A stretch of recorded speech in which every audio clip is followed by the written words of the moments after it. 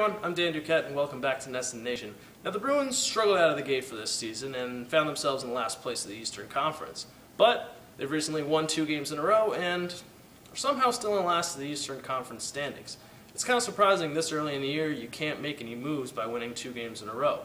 A lot of frustration seems to be out because of these so-called 3-point games, where teams get credit for losing in overtime or in shootouts. The only other place where I can think of mediocrity being rewarded like this is in video games.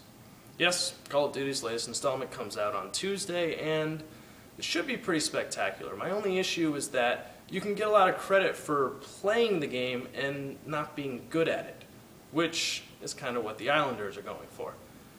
I think that the solution to this would be to have 3 points for winning in regulation, then 2 points for an overtime or shootout, and as far as Call of Duty goes, no more grenade launchers. Come on, guys. Those are like the worst. Anyways, it's been a shootout in the hockey game so far, so keep tuning in to NESN, and don't forget to follow along online at nesn.com/nation.